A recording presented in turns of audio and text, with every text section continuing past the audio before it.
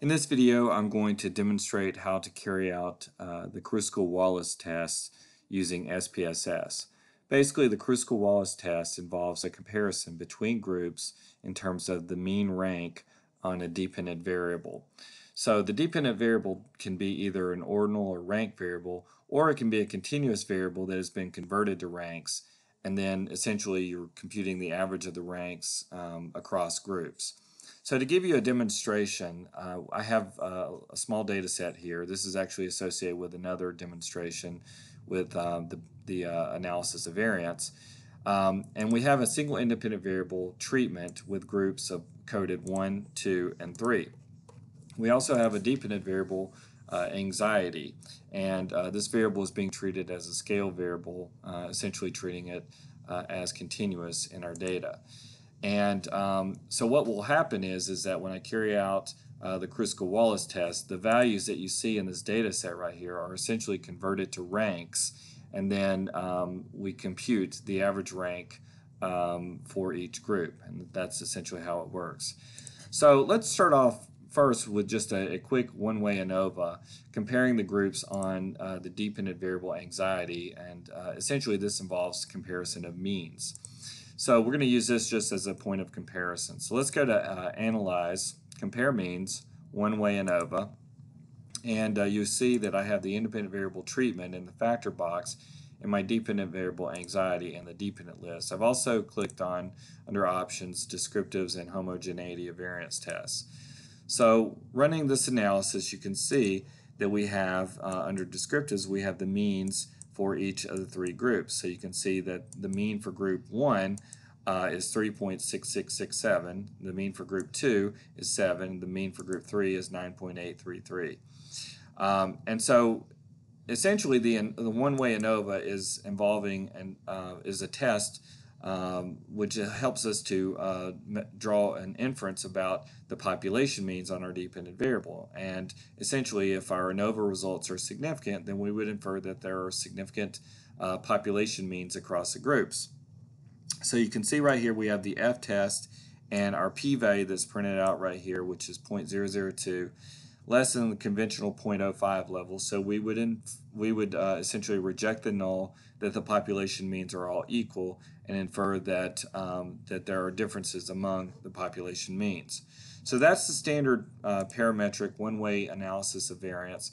Now let's run our analysis using the Kruskal-Wallace test. So to do this, we're going to go to Analyze, Non-Parametric Tests. And there's actually two ways of running the test, and what I'm going to do is I'm going to demonstrate both routes.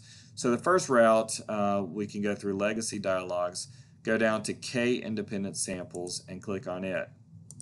And I'm just going to reset it and show you. We're going to move the treatment variable over to the grouping variable box. And unlike the standard one-way ANOVA, we actually have to define the range of values on our grouping variable. So I'm going to click on this button right here. And in our original data set, the lowest value for our treatment variable is 1. The highest value is 3. So that's going to be the maximum value. So we'll click on that, or type that in, click on Continue. So now you'll see that the range is listed as 1 to 3.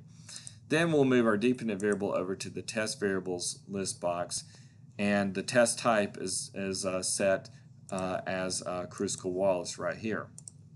So now we'll click on OK, and we get our output. So you'll notice that instead of getting the means on the dependent variable, and basically where we were treating the dependent variable as continuous, you'll see that now we have mean rank. So in other words, what happened is that the program took the dependent variable and rank ordered the values across the groups, and then essentially computed the mean of the ranks within each of the groups, and there you go. So now you can see that the mean rank for group 1 was 4.67. The mean for group 2, or the mean rank for group 2 is 9.67. The mean rank for group 3 is 14.17. The test is essentially involving a chi-square test, so this is a chi-square value and the degrees of freedom, which is 1 less the number of groups, and then we have the p-value that's printed out right here. So if we compare our p-value here, which is 0.008, against the conventional alpha level of 0.05, then we would reject the null and infer that there are differences across the groups on the dependent variable. So let's go back to the data set, and I'll show you a little bit more details about the actual how the process works. So what I'll do is just demonstrate it. I'm going to go to transform and click on rank cases, and I'm going to move the anxiety variable over to this box right here. Under rank types, we just have it set at rank, and then for ties, we'll stick with the default for mean right here. And then I'll click on OK. And so now you can see that the values on our dependent variable, the original dependent variable, have been assigned ranks across the groups. So that's essentially what's going on. And then if we were to run the same analysis on those ranks, in fact, I will just move this over here so we can have a point of comparison. You'll notice in this case, the mean ranks with respect to the original variable are going to be exactly the same as for our rank variables. So you can see that's the same. The chi-square value, the degrees of freedom, everything is exactly the same as before. So that's what I was meaning when I was saying that the Kruskal-Wallace test is essentially comparing the mean ranks between the groups. So what that also means then is that your original dependent variable can be continuous, or it can be in the form of ranks, basically an ordinal variable. If your original variable is continuous, then essentially the program will convert that variable to ranks and then compute the mean ranks. Whereas if your original variable is actually already in the form of ranks, then you'll get the same thing. So you're essentially comparing the groups in terms of ranks.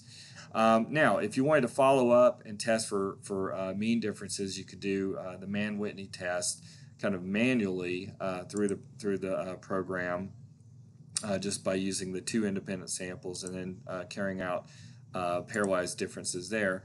Or a better option is actually to use a different approach where you can ask for pairwise differences at the same time that you're carrying out the standard Kruskal-Wallis test. So to do this, I'm just going to go to non-parametric tests, go to independent samples right here, and I'm just going to reset this and walk you through. So now you'll see that under objective, we're going to leave this as it is. Under fields, we're going to move our independent variable over to the groups box and our dependent variable anxiety over to the test fields box. Then we'll click on settings and then click on customize tests. And you'll notice that if we had just two groups and we wanted to perform the Mann-Whitney through this, we could just click on that. But instead, we have three groups, and I want to carry out essentially the non-parametric ANOVA as well as ask for pairwise comparison. So I'm going to click on this box right here, and you'll see that where it says multiple comparisons, all pairwise. And so in this particular case, I'm just going to leave that as it is. Then I'm going to click on Run, and you'll see that we get this little box down here, Hypothesis Test Summary, with the p-value that's printed out right here. And so you can see it says Kruskal-Wallace test.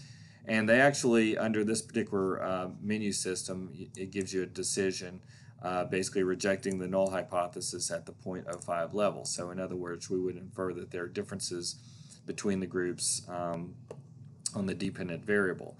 So I'm going to double click on this. If I want a little bit more detail, you can go under this model viewer right here, and you have different options that are available to you, little drop downs below. But you can see we've rejected the null hypothesis for the one-way non-parametric ANOVA, and then over here you can see that we get essentially a plot with kind of a box plot, if you will. And what we'll do at this point, though, is you'll notice that we have the total n. This is the chi-square value that I'd shown you before, and the degrees of freedom, and then the asymptotic significance level. So all of this information, if you wanted this when you're writing up your results, this box right here is not going to give all that to you, but if you want to report on the chi-square value, degrees of freedom, and p-value, you have it right over here. Then down below you can see it says test is Kruskal-Wallace, And then if I want to get pairwise comparisons, I can click right here, this little drop down, and then click on pairwise comparisons, and this is what it's going to look like. So you can see as I scroll, what you get, you can see that we have group 1 right here, and this is the mean rank, group 2, mean rank, and then as we kind of scroll down a little bit further, we get group 3 and the mean rank here. And then if I want the actual pairwise significance test, these are just basically Mann-Whitney tests. So you can see that I get the test statistic right here, as well as the p-values for significance, and then there's sort of an adjusted significance right here. And the adjusted significance are basically involving a correction for basically a Bonferroni correction. So if you want to adjust the p-values for the fact that you're carrying out multiple tests, then you can just click then you can just use these p-values and report on those, as opposed to this. These significance levels are not being adjusted for the multiple tests that are being carried out. So at any rate, that's using sort of the model viewer approach. Now there is another way in which you can get the output, and if you go under Edit and Options, click on Output, you'll notice that this is using the model viewer display method. It's a little bit hard to read right there, but there it is. If you want your output in a little bit more standard format, we can click on Pivot Tables and Charts, and when we click on OK and then run our analysis, our output is a little bit more conventional. So you can see there's the p-value right here, and then that's the same value that we have down here, as well as the test statistic, degrees of freedom, and so forth. And then as we scroll down, you can see we have little box plots here, and then you can see that we get the same test statistics that we had before, the p-values, the significance levels, and then the adjusted significance levels involving the Bonferroni correction that you have right there. And then if you want the mean ranks for each of the groups, here they are for the 3 groups. So at any rate, that's just kind of letting you know that there are 2 ways in which you can get the output for these non-parametric tests. And so that was just going through the options box, clicking on an output, and then choosing between the display method being the model viewer, which was the first approach, and the pivot tables and charts, which was for the second approach.